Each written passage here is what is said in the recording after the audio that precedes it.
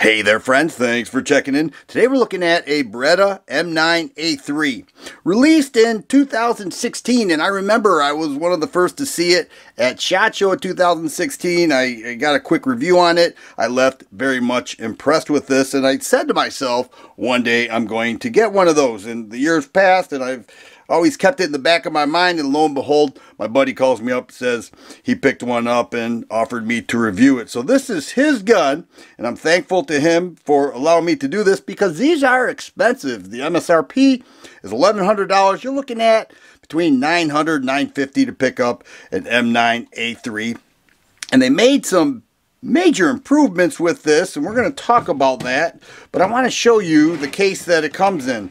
It comes in this ammo case, all right, the plastic box here, and then when you take a look, you can see the pistol rests in there. One inserted, and then two additional 17-round magazines, and this grip, this additional rubber grip that we're going to talk about.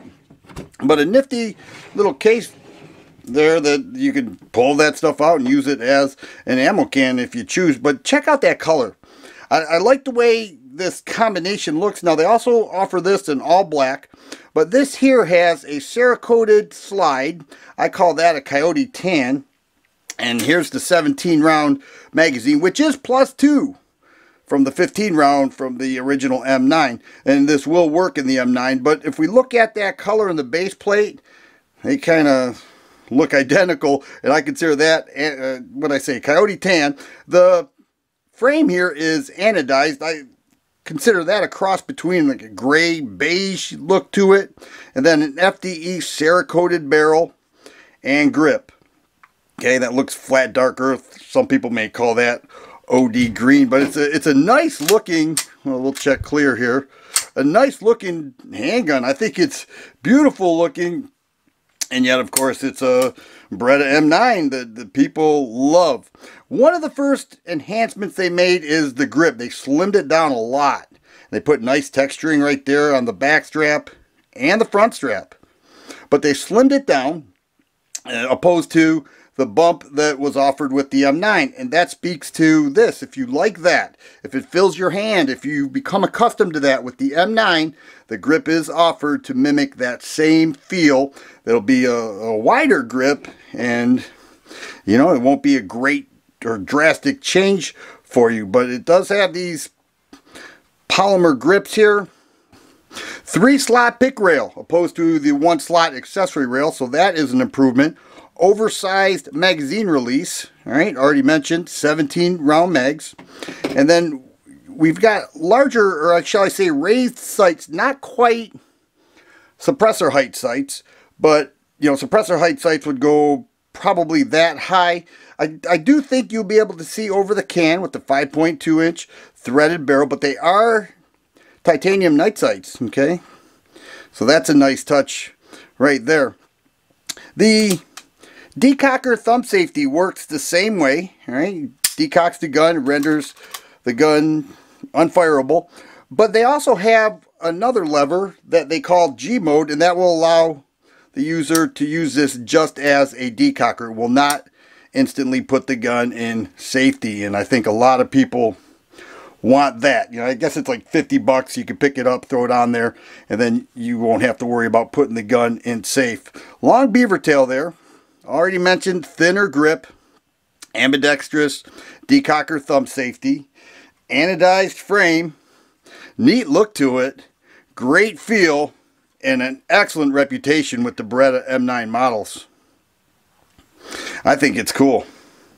It also has a beveled magwell. Not a lot. I've seen them more enhanced with other guns, but it is beveled a bit. You can see from each angle it's beveled out a bit for those quick mag changes. And I do like the 17-round mags. Now, of course, they make the 10-rounders for those who live in states that require that. Let's go ahead and check out that trigger pull. The single action pull I am measuring at 4.5 pounds. And here's what the reset is looking like right there. Nice short reset. And the mainspring was also lightened up with this model. It's called a D spring. I have to believe that stands for double action. But the double action pull is smooth. It's nice. A little lighter than the original M9. To disassemble the pistol, you just push that button in and then pull this lever down and off comes the slide. Big beefy rails there.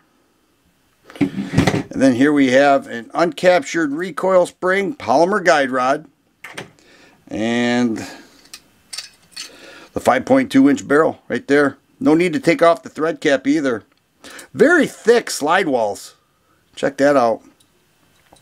And now we're going to get it on the scale. I'm really happy to get my hands on this. I've been wanting to check this out for a while. I will be taking it to the range very shortly. And I'm definitely looking forward to that. I have always thought the M9 was a fine handgun. And I just can't say that I've owned one. That's what it's boiled down to for me. The unloaded weight, we're looking at 2 pounds, 1 1/8 ounce. We move that to just ounces. We're looking at 33 1/8 ounce, which is similar to what the website says. I think they said 33 ounces. But I'm going to go ahead and drop 17 rounds. And, oh, it's close to staying. There we go. 40 1/4 ounces. So there it is. Beretta M9A3, nice looking handgun, nice performing handgun from what I'm told. I'm taking it to the range shortly. I can't wait to do that. And then we'll do a range review and see what you guys think. But it has a great reputation, and this certainly feels like a quality made handgun, and many people will testify to that statement. If you like videos like this, please subscribe and share. I always appreciate the thumbs up button. Thanks for watching, and you guys be safe.